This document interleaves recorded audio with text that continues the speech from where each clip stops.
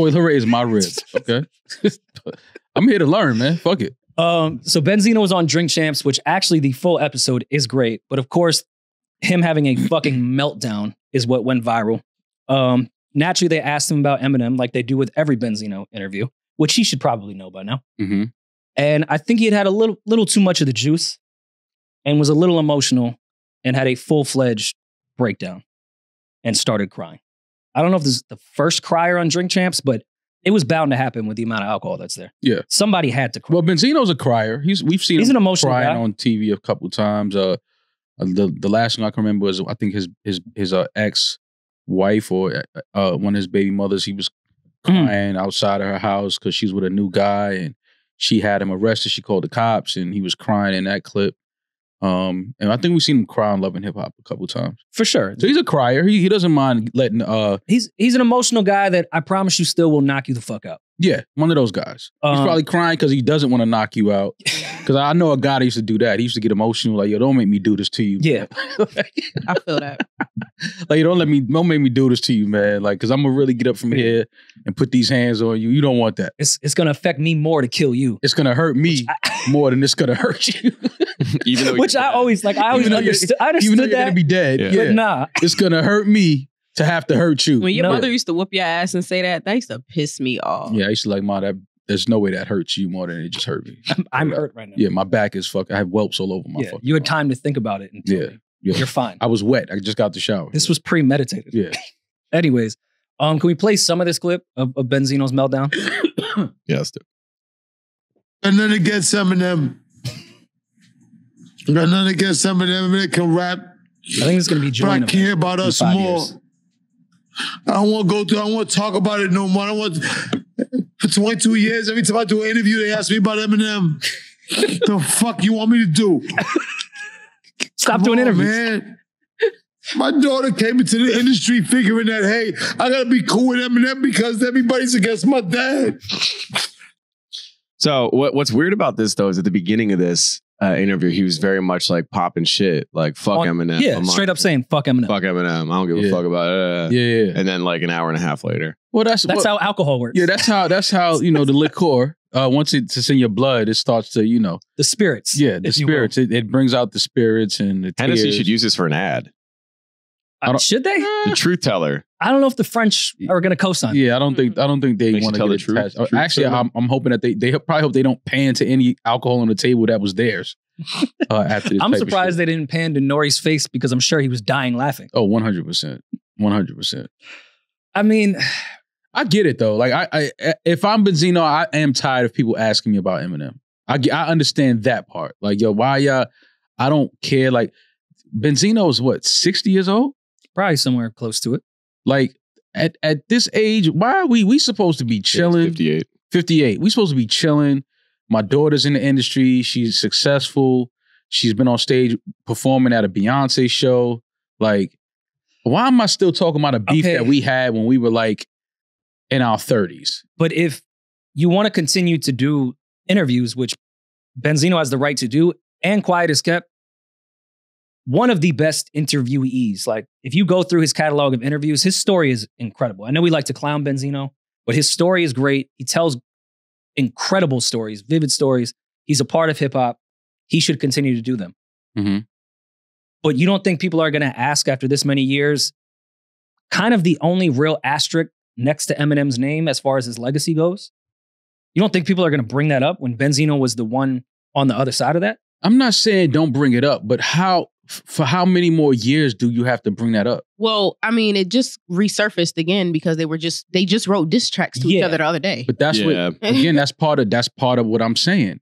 Y'all are still at this shit after all of these years. Like, so I understand that part of when Benzino, like, I'm tired of this shit. Like, it's been 20 something years of this shit. Like we get it. It happened. It was a moment. We understand what it was about.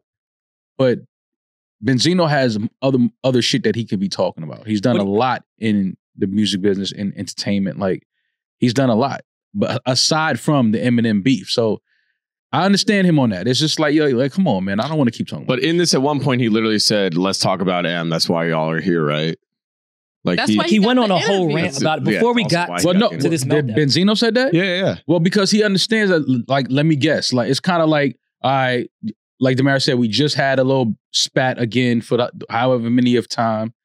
That's what y'all want to But talk if about. you know you're that sensitive about the topic and would prefer not to speak on it, why would you? It's not about being sensitive to the topic. It's just that at 58 years old, right? And Benzino's lived a life. He's seen a lot of shit, been through a lot of shit, accomplished a lot.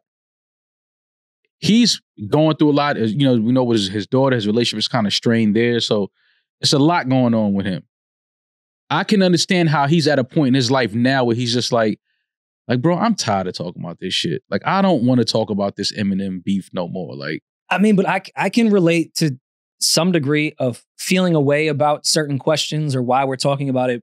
But when you've actively participated in it, even if you were the one just replying and not the one starting shit, yeah, no matter what, when you go out, people are going to ask you about that. So if you're prepared to go do an interview or a press run or whatever it's going to be, you need to be prepared for those questions because they're going to happen no matter what. Even if you think the shit is played out, even if you feel like you've been on the other side and haven't said shit, you've still participated. 100%. And people are going to ask about it. 100%. And so your feelings on it don't matter when it comes to this type No, of your feelings can still matter. Like, just because you participated in it doesn't mean that you're not tired of people asking about it or talking about it or bringing it up. Like, Eminem came at him.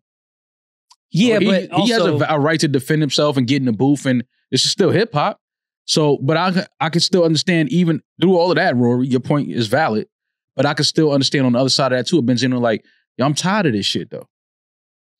But you don't get to decide, and I learned this the hard way, you don't get to decide when the rest of the world is over it or when people decide to reply. Because for years, Benzino, even after the whole source shit, even after the dust settled with the Eminem N-word tapes and everything, Benzino was still doing interviews and discussing that entire thing. Yeah. We know M kind of disappears for a while, then comes back.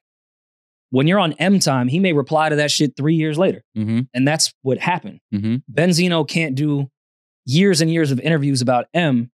And just because M doesn't respond in a timely manner, he can't get upset now because M decided to come out of his cave and say, yo, I can't go at Benzino's neck because he doesn't have one. Right. Which was funny. Yeah, no, I get it. I mean, listen, it's part of the sport. But I'm just saying, like, I can understand at the same time a guy just being like, especially like I said, at 58. Yeah. It's like, bro, like, come on, man. Like, this shit is like, let's move on from this shit. Like, including Benzino, like, so whatever M says, like, stop responding. You don't have to respond to everything. It doesn't warrant a response. We know that. And if you're tired of it, then be tired of responding to it as well. You know what I mean? Like, be tired of responding to it. We had to learn that as well. It's like, just move on, man. Just let people say what they're going to say. No matter what you say, people going to have an opinion. People going to have a response. And if you keep responding to a response, you'll be responding for the rest of your life. But it's different. You brought in you guys as an example, but like in your case, your tonality and what you said never changed. You know what I mean? Like you guys... Yeah. And then, so like the point being, Benzino sounded like this at the beginning of the interview. We here tonight. Fuck Eminem. And fuck everybody down with Eminem. And my thing is this, bro. My thing is this. My thing is this. This is just an example of how alcohol works, to be quite honest. Yeah, but the point is, like, you guys never... It wasn't. I don't know, because with that energy, like in your response video, you were like, "Hey, here's." It wasn't like at one point you guys were like boisterous and like and doing all that shit. We drink. You could compare. What are we talking about? You could compare some of this to, even though I think it's much different when you add context to it. You can compare this to me and Leave Me Alone. I don't think there's a big difference, but I could see someone on the internet that's viewing this from the outside looking in and only sees like the clips. Yeah. If you put the right video together and put those side by side without any context, I would look like a hypocrite. Yeah.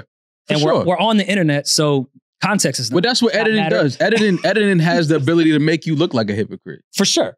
So, and we all are to some degree. Yeah. But I guess Zeno just needs to pick a side of putting all his business out there and living on that hill, or just don't do it at all.